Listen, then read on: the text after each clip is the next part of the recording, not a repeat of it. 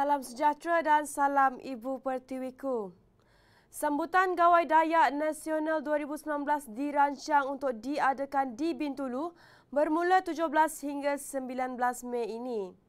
Pengerusi Jawatan Kuasa Penganjurnya Dr. John Brian Anthony berkata, tema sambutan tahun ini ialah berjalai bertungkat ke adat, tinduk berpanggal ke pengingat, yang membawa maksud hayatilah kebudayaan dan asal-usul anda.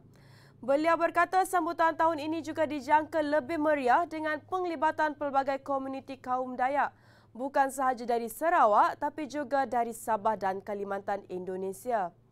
Tambah beliau lagi, acara peringkat nasional yang julung kalinya diadakan itu dianjurkan oleh Kementerian Komunikasi dan Multimedia KKM dengan jawatan kuasa penganjur turut melibatkan wakil daripada kalangan pertubuhan bukan kerajaan NGO, peringkat tempatan bagi memberikan input teknikal kepada kementerian. Selain itu, penganjur turut menjemput Perdana Menteri Tun Dr. Mahathir Mohamad yang disifatkan sebagai pejuang dalam mewujudkan pemahaman yang lebih baik di kalangan rakyat Malaysia dari pelbagai kebudayaan dan kaum untuk merasmikan majlis penutupan sambutan di Bintulu pada malam 19 Mei.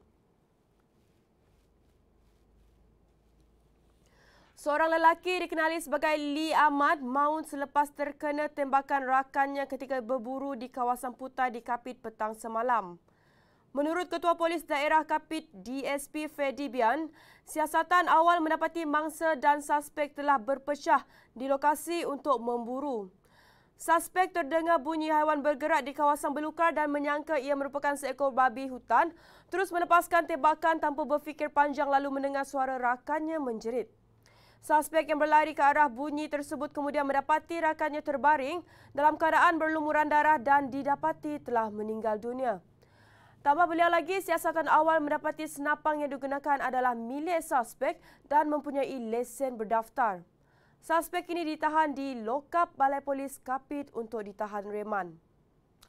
Sekian saja untuk berita jam 9. Saya Maya Ridwan. Salam Ibu Pertiwiku.